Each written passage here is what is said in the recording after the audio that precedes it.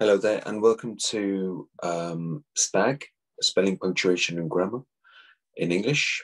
So let's have a look at the first question. So which sentence uses standard English accurately? So standard English is the form of English that is taught around the world and understood by all speakers of the language. It uses correct grammatical rules and can be thought of as a formal, official, or polite way of speaking or writing.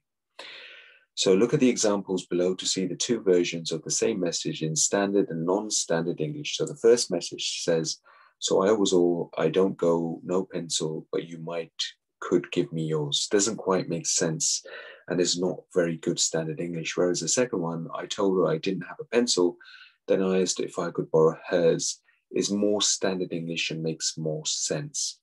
So looking at these first options, which sentence uses standard English more accurately? Is it A, B, C, or D? So A is, I did my homework last night. I done my homework last night. I doing my homework last night. And I does my homework last night. So I think in this case, A is more accurate because it's more standard English and it makes sense. So we'll go with option A.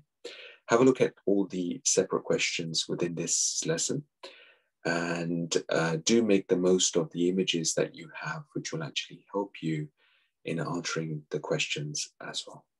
Many thanks.